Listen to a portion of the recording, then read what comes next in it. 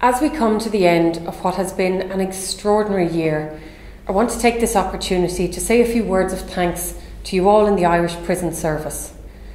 I want to firstly recognise your hard work, your dedication, your commitment throughout this very difficult year. As Minister for Justice, it is a deep privilege to work closely with some of our frontline and emergency services such as you. I know that COVID-19 poses very serious challenges for the prison system and that every person at every level within the organisation has worked tirelessly to keep the virus out of our prisons. We owe you and your families a deep debt of gratitude for your continued outstanding professionalism, your dedication and your care. I know too that every effort has been made by the prison staff to ensure that prisoners are treated with dignity and respect.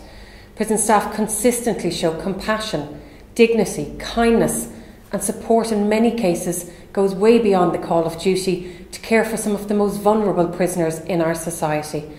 I think it is important to say that your individual contribution does not go unnoticed. Therefore, on behalf of the Government and the public, I thank you for your continued service. And finally, I want to wish you and all your families a very happy Christmas and a happy and healthy New Year.